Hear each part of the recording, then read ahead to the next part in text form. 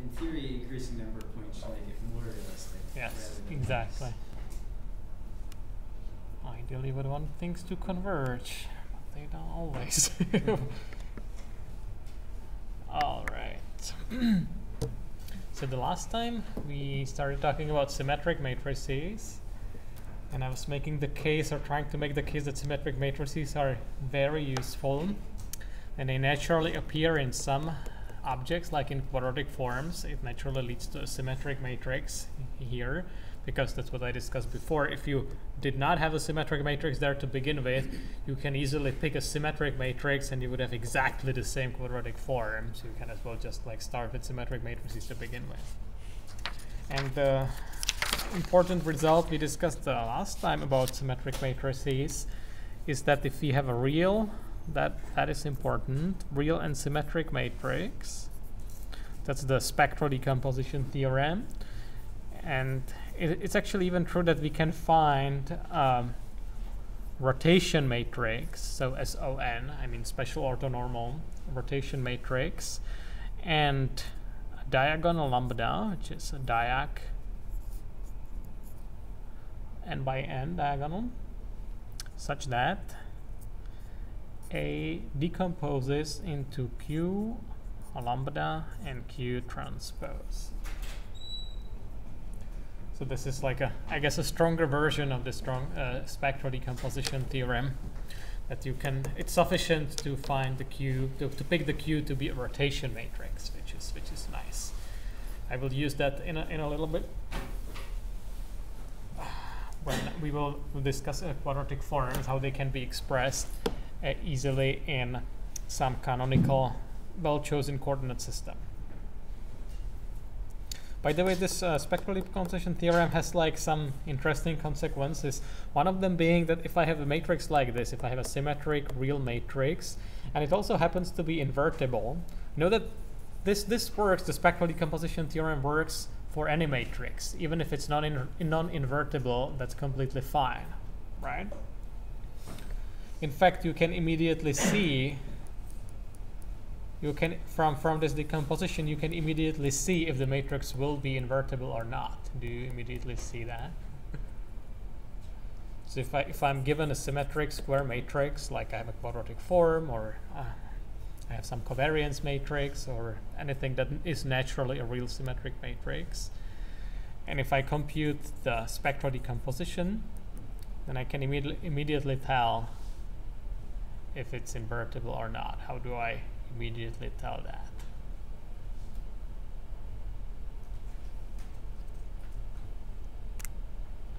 So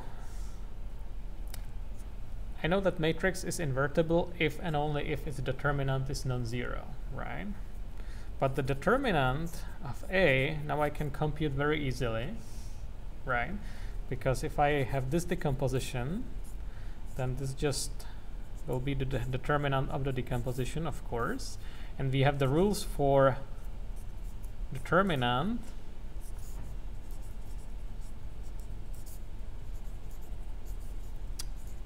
This is the multiplication rule for determinant. And these are rotations, right? So the determinants here are 1.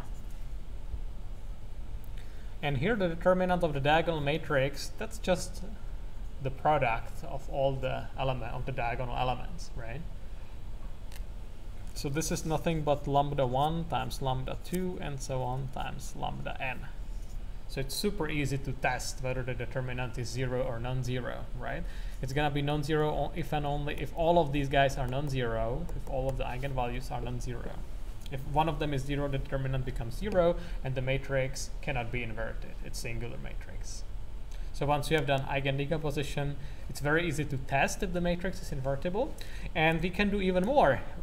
If it happens to be invertible, we can also very easily invert it. That's like another application. This is the real power of these decompositions. The ultimate being the SVD, the singular value decomposition. Just really note that it's more like essentially what SVD is, a generalization of this to non-symmetric and rectangular matrices. So we will get there. Let's stick with this one for a little bit. So let's say I assume the determinant A is non-zero, which means that A is invertible. And that also means that all the eigenvalues are non-zero, right? Because if it was zero, determinant would be zero. I could not invert. So if it is invertible, then I could be asking, well, what is the inverse? How would you compute the inverse if I already have the spectral decomposition? It becomes really simple. That's the cool thing. So basically, like, the decomposition does a lot of the legwork for you. Once you have it, the rest of the linear algebra becomes very simple. So how do I, any ideas? How would I invert A, having this decomposition in place? I can just use it, right? So A inverse is Q lambda Q transpose inverse. Then I have the product rule for inverse. So this would be Q, but Q was a rotation, right? So Q transpose I could have also written as Q inverse, right? So this will be Q inverse inverse, which is just Q. Here I will have lambda inverse, and here the last one will be Q inverse, aka Q transpose, right? With a rotation matrix or general orthonormal matrix, inverse is transposition. Did you get it?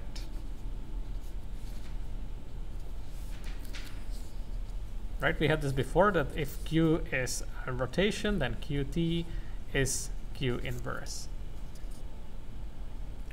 So this is it. This is the inverse of A. So if A was Q lambda Q transpose, then to compute the inverse, all I have to do is invert this diagonal matrix. Inverting diagonal matrix is really simple. And we know that none of the diagonal elements can be zero, so I can actually do it, right? If one of them was zero, I couldn't do it. This would not be defined. I would be dividing by zero. That's not good. But that's why I had to assume it's invertible. So it's equivalent to saying there's no zero on the diagonal of lambda. And in that case, I just compute the inverse as simply as that. So in other ways, in other words, I could say that the spectral decomposition exposes the structure of the matrix such that it's then very easy to compute its inverse also. Normally the inverse would be like a cubed algorithm or something like that. If you already have this computed, it's super easy. Okay. Any questions on this? No? Everything okay? So let me continue with quadratic forms. I got it started. Quadratic forms are usually covered in linear algebra for good reason, because it really ties very closely with the eigenvectors of symmetric eigenvalues and eigenvectors of symmetric matrices. So we said that this is a general form of general equation for a quadratic form. I guess I could like call it like a function of x is this, right? And then to be like completely super accurate, it's a function that takes a point from Rn and gives me a scalar. Here is an example of quadratic forms for the R2 space, where we can easily visualize it. And we also said that we distinguish these types of quadratic forms, the positive definite, negative definite, and indefinite. And these have also, like, there are special categories are the semi-definite ones. So let me recapitulate that. So positive definite meant that, what did it mean? That all the eigenvalues were positive. Positive semi-definite meant that the eigenvalues can be positive or zero. So I'm allowing zeros there. Similar, negative definite required all the eigenvalues to be negative. Negative semi-definite would be negative or zero. And indefinite, that means that they are some mixed. There's 1 plus, 1 minus.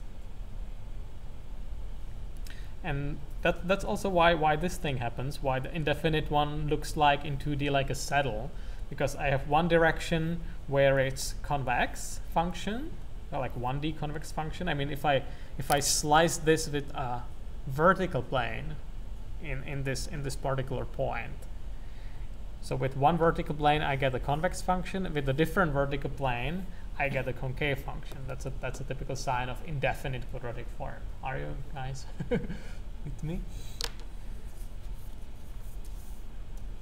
It's so funny that it's like so few of you, so don't be shy to try interact.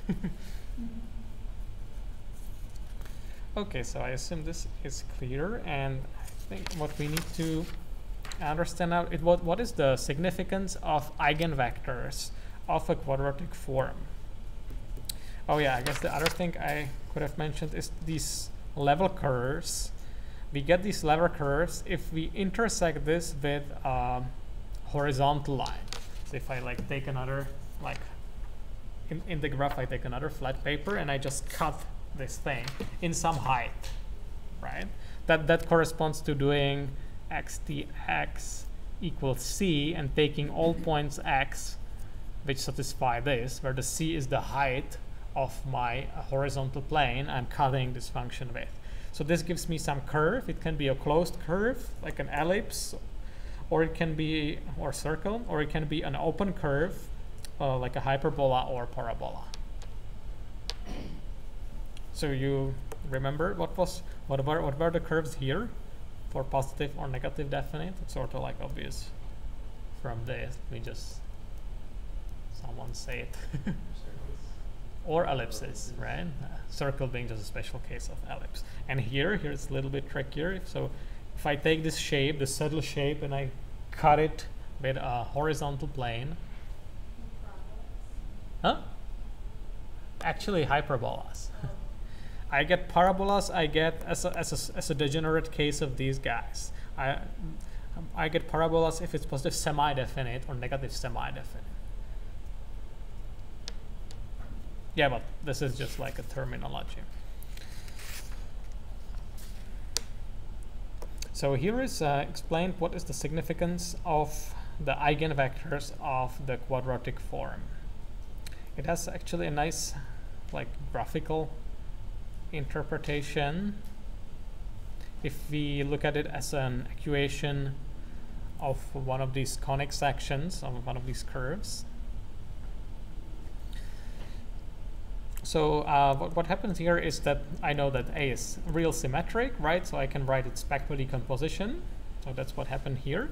And I can realize that this thing is essentially the same thing as here, except for transposition. So here is QTX is here. And then I think, aha, so essentially if Q is just a rotation, so this is just a change of coordinates, and meaning just a rotation of coordinates. So I can look at it as having two different coordinate frames, coordinate frame x and coordinate frame y. Now we are not in the affine space, now we are just in linear spaces, so there's no translation. They are all, the both coordinate systems are centered at 0, which is good. The origin is the origin of the linear system. And here is a matrix of transition from one coordinate. The QT is a matrix which converts from x coordinates to y coordinates. And the cool thing about the y coordinates is that if I say that the y coordinates are QTX, then in the y coordinates, the quadratic form becomes really simple. It just becomes the sum of the individual squares. So in other words, so let me just comment on these equations. I already saw them before, but let's go through it a little bit slower. So here I just took QTX to be y. So this is yt lambda y. Lambda is a diagonal matrix. So if I'm in 2D, it's lambda 1, lambda 2. Here are zeros. And if y is just a vector, y1 and y2, then this is just a sum, lambda 1 y1 squared and lambda 2 y2 squared. And you can immediately see that what is, if I did this, lambda 2, oh my god, I'm making so many mistakes. Lambda 1 y1 squared plus lambda 2 y2 squared equals some constant. So this is, what curve is this? So if I set all y1s and y2s, and let me say that lambda 1 is positive and lambda 2 is positive to make it easier. Ellipse. Exactly, it's an ellipse, right?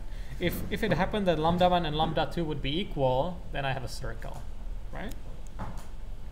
So essentially this is just like, so for different right-hand sides, I would get like different sized ellipses.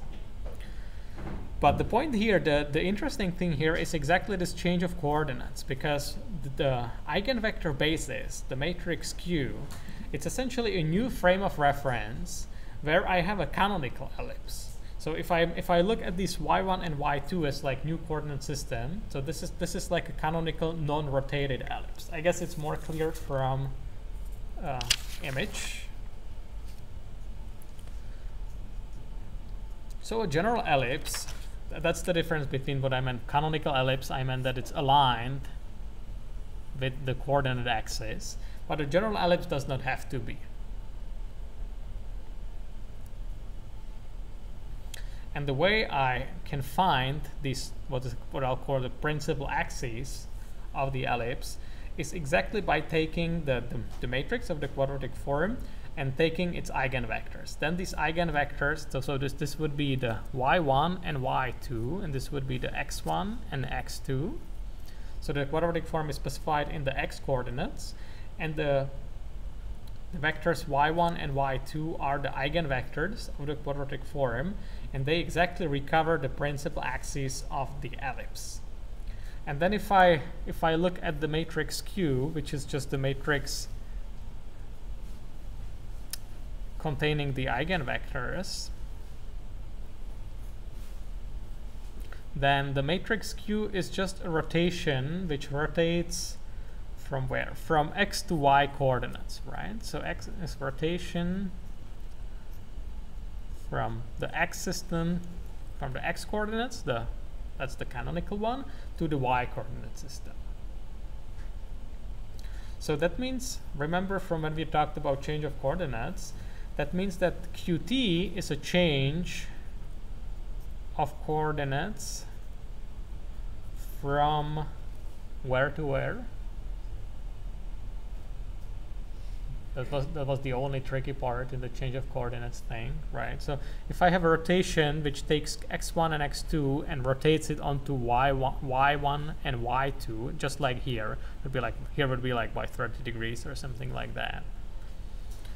Then the inverse rotation changes is a change of coordinates from x to y, interestingly enough. Right? We were talking about. It means that Q would be change of coordinates from y to x. So this is just to remind you how change of coordinates works. And if you look at it as applying, so as multiplying a vector by the matrix, we can write it out, or I guess as an operator. That might be a little bit more intuitive. So this is just a spectral decomposition, right? But when I look at it as an operator with respect to some coordinate frame, so the A would be an operator operating in the x coordinates, right? But then QT is a change of coordinates from x to y. So this brings x coordinates to y coordinates. Then lambda, what is a lambda? Lambda is a diagonal matrix, right? So this is a non-uniform scaling in y coordinates.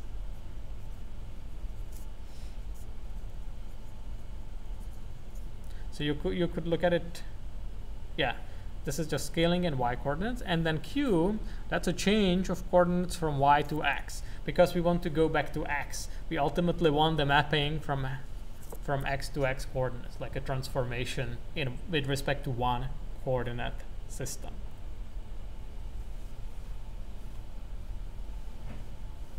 So this is really what the eigenvectors mean for a quadratic form. So here it's summarized. The ellipse corresponds to the set of points where this equals some constant. We can just say 1, right? Because the constant would just be scaling it. And the eigenvectors are these principal axes. And the eigenvalues, the lambda 1 and lambda 2, they tell me the extents of the ellipse in both of these axes. and it's ellipse for the case where both lambda 1 and lambda 2 are positive. If lambda 1 and lambda 2 were both negative, I would also get an ellipse. But the funny case is when lambda 1 has a different sign than lambda 2, like lambda 1 is positive, lambda 2 is negative, or the other way around, then I'm getting a hyperbola. And in the case that lambda 1 or lambda 2 is 0, then I'm getting a parabola.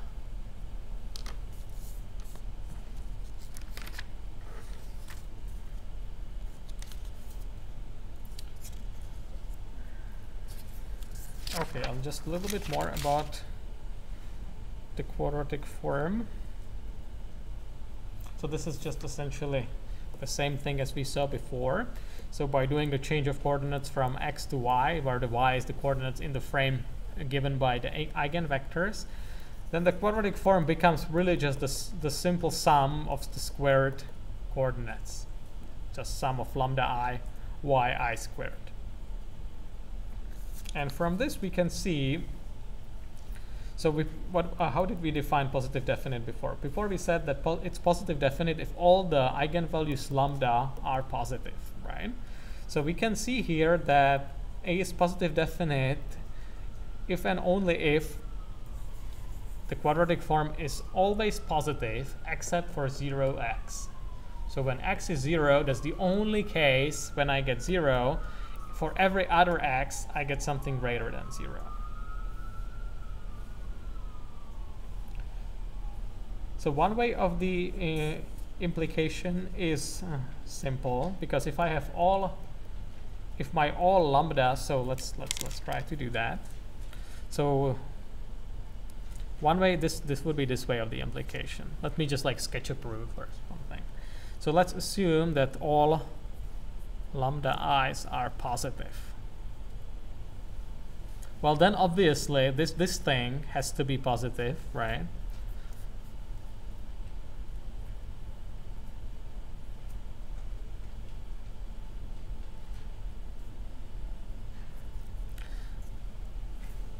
It has to be positive as long as the y will not be a 0 vector.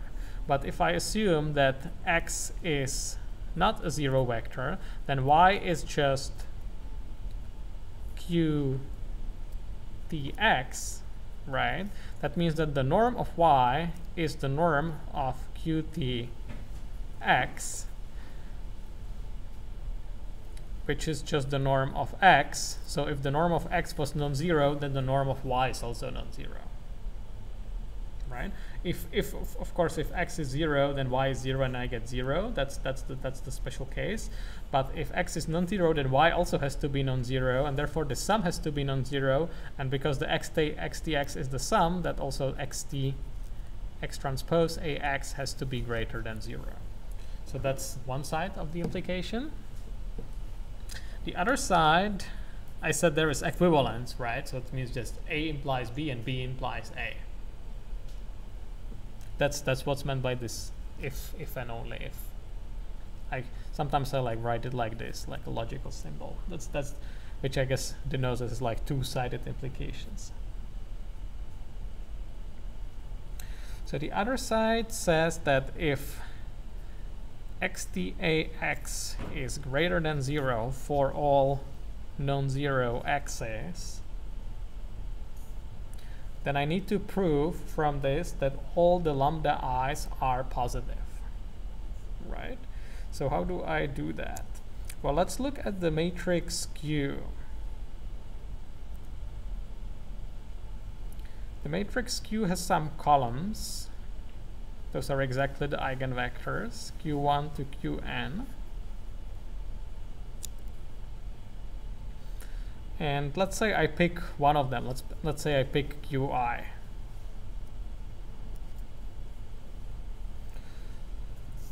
So because they are eigenvectors, then qi certainly is non-zero, right? So, and I can say that this is my x. It's non-zero, so it must be true that qi transpose A qi has to be greater than 0. Right? So let me write it this way. So qi transpose A qi is greater than 0.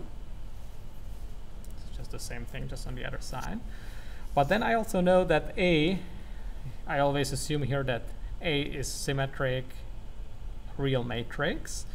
A can be decomposed like this. So this means that this is Q lambda Q transpose Qi, right? And what happened, what is this? What is Q transpose Qi? Let's think about it for a second.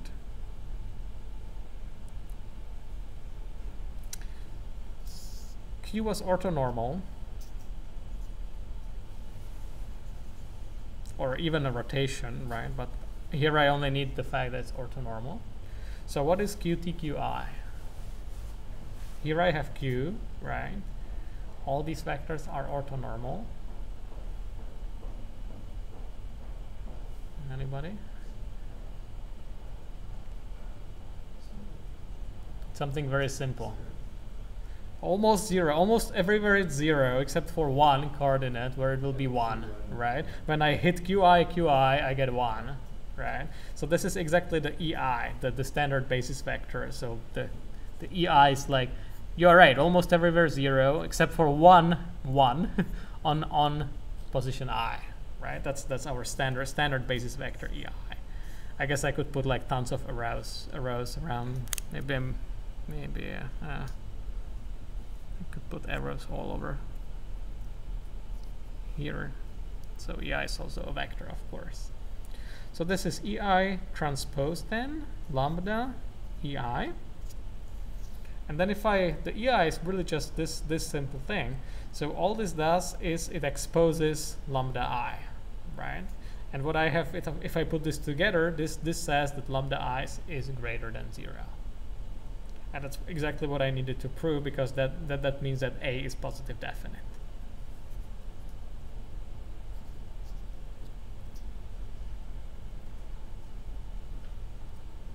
Yeah, so like if you have in a test, in the homework or final or something, you have like a proof, then you need to write something similar to that. Make sure you don't use some like stronger statement than you are proving, because then that's usually not gonna count.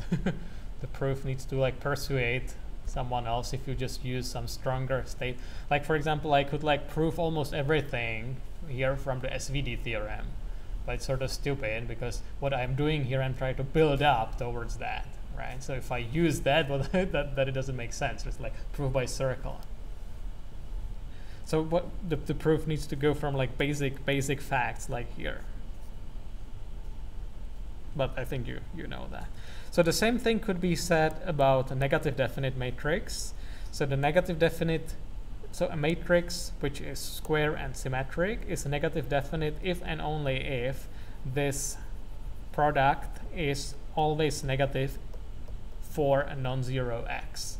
So again, it's just like the same like here, just the other way around, this inequality. Negative means it's always negative. The only exception being 0, of course, because at 0, there's no other choice than 0, but that's the only one. That's the point. And you could probably guess what is indefinite, right? What is indefinite? If I have an indefinite matrix, what does it mean for the values of the sign of the quadratic form? It means I can always find some vector x which will give me positive value and some vector x which will give me a negative value, right? And what means semi-definite? Semi-definite means that there is some vector which will give me 0 and the vector is non-zero. But yeah, I think for now we are just fine with these basic relationships. Here is a funny thing. There is a geometric interpretation of, maybe I'll do it on a separate piece of paper. XTAX. By the way, sometimes this is how the positive definite and negative definite, positive definiteness and negative definiteness, how they are defined, by saying that this is always positive except for 0x, always negative. So like you could like flip it, that you define it like this and then you prove the idea, because these things are really equivalent. That's the point. So My point here is to give you a geometric interpretation of this being positive for, of course, for x not 0. Again, for x 0, not interesting, right?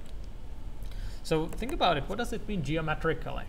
If I have some vector, some coordinate, I don't even need the coordinate system, I guess. I have some vector x, right? Then the matrix A can be interpreted as a transformation of that vector. It maps it somewhere else. And this gives me some constraint or where the matrix A can map the vector x, if I look at it like geometrically, right? Can it be the case that I get like this result?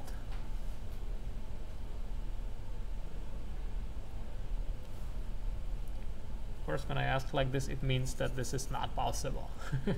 So what is this? XTAX is nothing but, I think we wrote it like this, right? Dot product.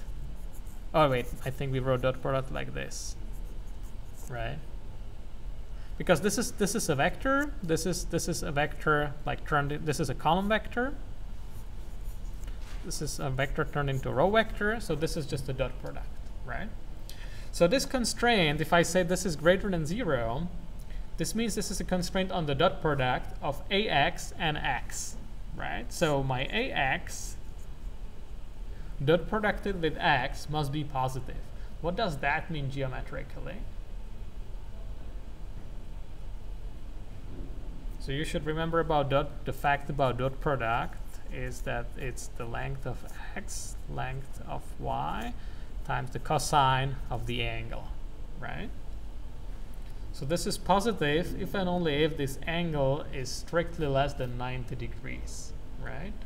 Because that's how cosine looks like. Cosine looks like this, as far as we are concerned. So it's only positive in this, or I guess in this region. So that means that the AX, so this geometrically, this constraint means that AX is less than, this angle is less than 90 degrees away from X. Or you could say that if I define a hyperplane with the normal X, then the image of X by matrix A has to be in this open half space. Yeah. That's like, you can look at it geometrically like this. In other words, the matrix is not allowed to flip the vector on the other side. That's, I guess, probably the most intuitive explanation or interpretation of being positive definite. Okay. So here is where we use the quadratic forms. It's comes up. It's from calculus, but it's super important because this is general nonlinear optimization. This appears in general nonlinear optimization. So, for example, when we will be doing phys-based animation, Newton's method, this immediately appears there. And these quadratic forms are really the basic theory for that. So it totally makes sense to look at this immediately. But not just physics-based animation. This appears all over the place. Hessian matrices. So the point of Hessian matrices is, so maybe let me start with especially if you don't have like a lot of calculus under your belt. So I was saying that first order derivatives of a vector function are essentially a linear approximation of that function, right? It's like the first order approximation of a function. So if I have a 2D function, like I had these 2D functions before, right? At any point, I may decide that I take a locally optimal linear approximation of that function. I just fit locally the optimal plane for any point. I can pick any point anywhere, and I can fit the tangent plane, find the tangent plane. The tangent plane is exactly defined by the first derivatives of that function, right? Sometimes this first order approximation is not good enough, and we need to do second order approximation, and that's exactly what the Hessian is about. The Hessian is a matrix of second derivatives. So this means, so here we will consider a two-dimensional function. Of course, it works for general n-dimensional function. And here we will construct an optimal, locally optimal quadratic approximation at a given point. Okay, so that's really the idea of Hessian matrices. So I have some function f. F goes from R2 to R. And I am at some point xy. I pick some point I'm interested in. When you are doing phys-based, then this point would be like the result of the previous time step, like some state of, actually you are doing phys-based right now, right, with the stretchy spring. So the stretchy spring is not just 2 coordinates, this is like 2 n coordinates, but that's the point where you are curious about your Hessian. Your stretchy spring is nice because there the energy is not complicated, it's already quadratic. And when it is already quadratic, then the Hessian is already the energy. This really is important for functions that are complicated. And this essentially takes away the complication by just approximating by a quadratic function. So this is another way how we can look at it.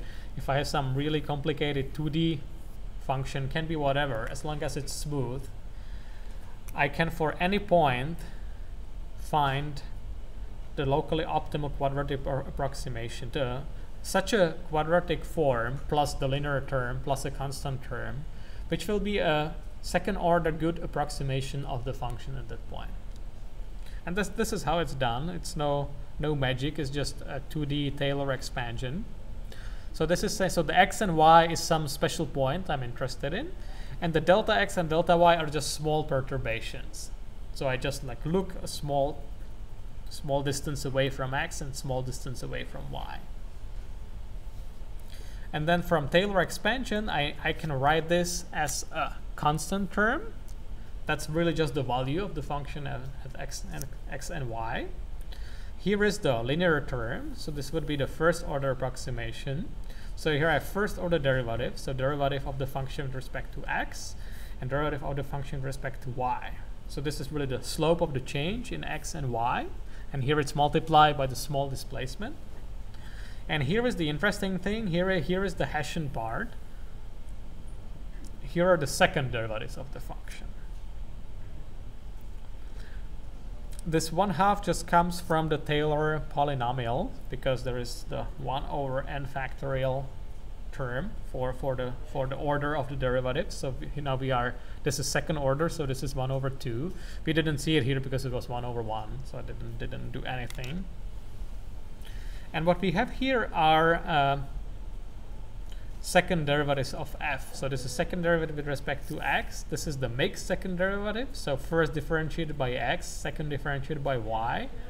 From calculus, you know that it doesn't matter if I first differentiate by x and then by y, or first by y and then by x. I always get the same result. And this is a second derivative with respect to y. So I can write this in matrix notation. So I group these first derivatives together to make a row vector. And I also group the small displacements into a little column vector. So this is exactly the linear term written in matrix form. And this guy here I can also write in matrix form. So here the second derivative with respect to x will come here. Second with respect to y comes here. And the mixed one goes split in the off-diagonal terms. So this is the partial derivative with respect to x and y. And notice that this thing here is exactly a quadratic form. Notice also the factor of 1/2 and the fact that here these things get summed together. So here I would have twice this, but there's the factor 1/2 to cancel that 2, and here the 1/2 corresponds to this 1/2. So this is really correct. So here is the fact. The Hessian matrix is a matrix of a quadratic form, which we were just studying. So this is also why I'm discussing it at this point. This matrix of first derivatives, you can call it Jacobian. Usually it's called just gradient. You could just call the gradient of f. You would talk about Jacobian if you had a matrix from like Rn to Rm, where this m is greater than 1. Like if you had something from R2 to R2, then you talk about Jacobian, but here it's just a gradient. But the point here is the Hessian, which is a symmetric matrix, which is symmetric because the mixed partial derivatives are the same. So this means that the locally optimal quadratic approximation of any function, arbitrarily complex nonlinear function, can be captured just by a constant linear and quadratic term.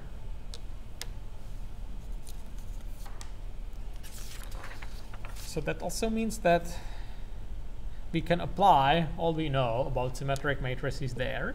In particular, it will have real eigenvalues and orthogonal eigenvectors, and there will always be full set of them. It cannot happen that this would be a deficient matrix, that there would be a shortage of eigenvectors. That can't happen because it's real and symmetric. And we can even use it to classify the local extrema of the function. No matter how complex the function is, this as long as it's smooth, this always holds. So if the first derivative is 0, so this first order term really is stronger than the second order term, right? It gives me the slope, and this just talks something about the curvature of that thing. I will explain that in a little bit in the next slide.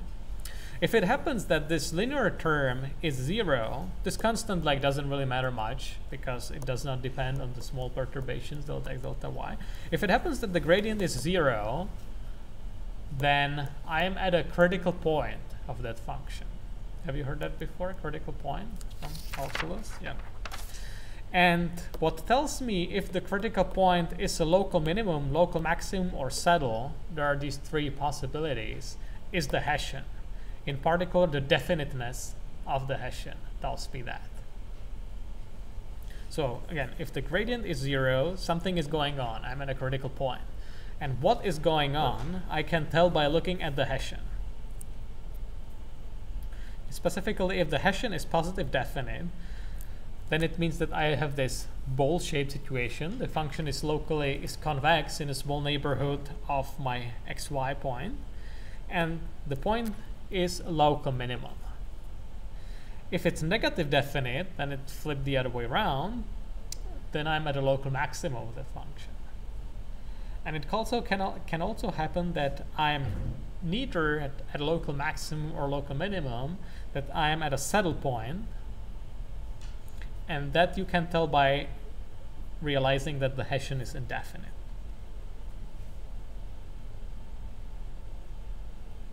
So this is really the meaning of the eigenvalues of the matrix, and there's also a good geometric meaning of the eigenvectors of the Hessian matrix.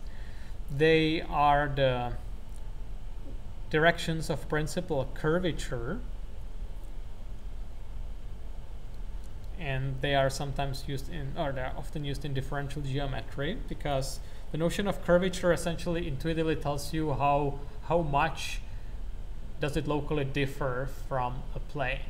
Like the simplest case is a sphere, right? And if I have a tiny sphere, then of course at any point it like curves a lot, right? If I have a huge sphere, that at any point it like doesn't curve so much, right? If I have a gigantic sphere like the Earth, you can't even see the curvature because it's just so big, right? Ultimately, if you had infinite sphere, then it's just a plane, basically, right? So one measure of the curvature is exactly the determinant of the Hessian, which we know now that it's just the product of the eigenvalues. This is called the Gaussian curvature. And this tells you locally if the point is like a local minima point, local maxima point, or a saddle. Yeah, so if it's negative, that means when it's negative, it means that one has to be positive, one has to be negative, right? Doesn't matter which one. That's the funny thing about product, right? If both are positive or both are negative, then I get a positive determinant, right?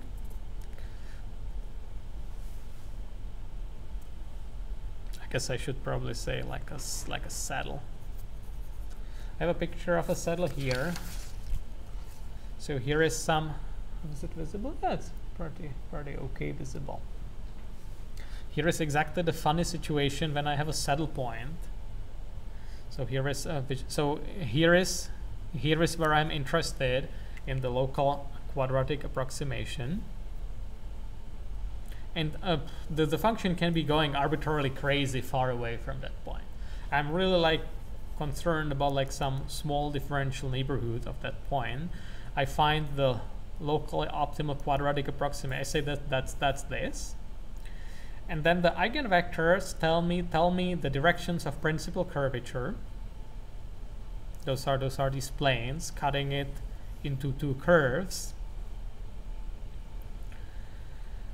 And here, because it's the case of the saddle point, then I have directions where it's locally convex and concave in the other direction.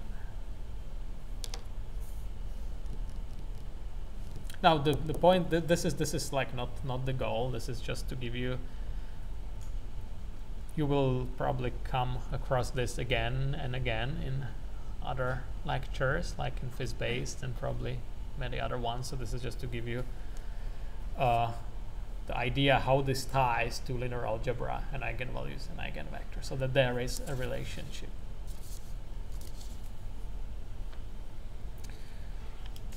Okay, and here is, I guess, the final thing I would like to cover today. It's what can be called as like the evil twin of symmetric matrices, the anti-symmetric matrices, and this is really how it's sometimes called.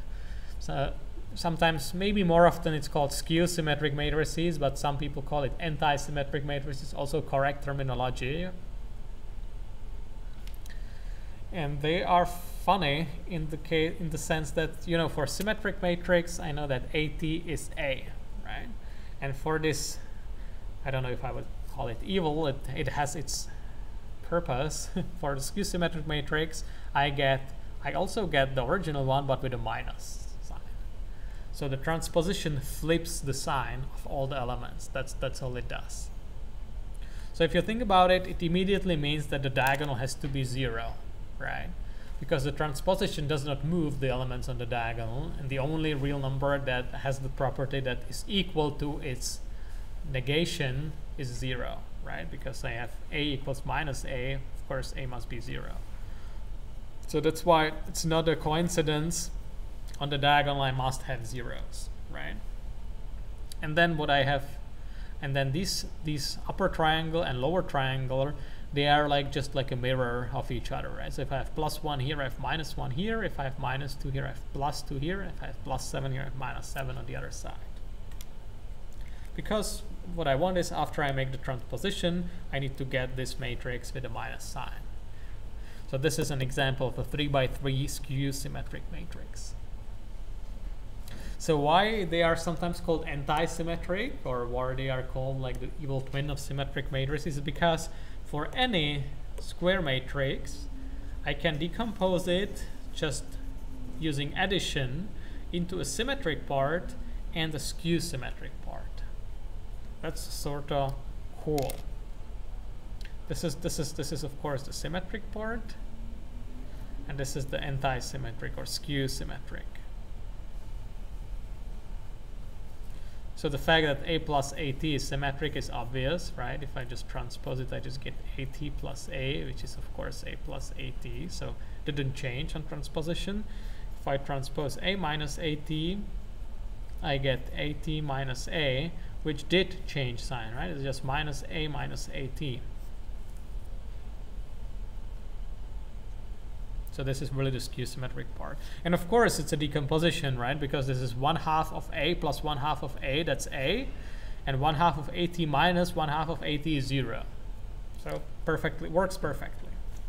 Oh yeah, it's also written here. So yeah, this is the symmetric part, this is the skew-symmetric part.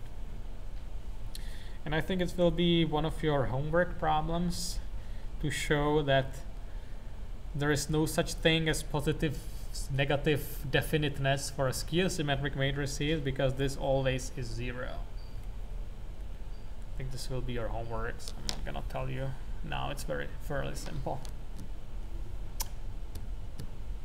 Okay, this is where we should stop and resume on Friday, unless of course you have some questions, which you usually don't. But feel free to have some. I encourage you to ask.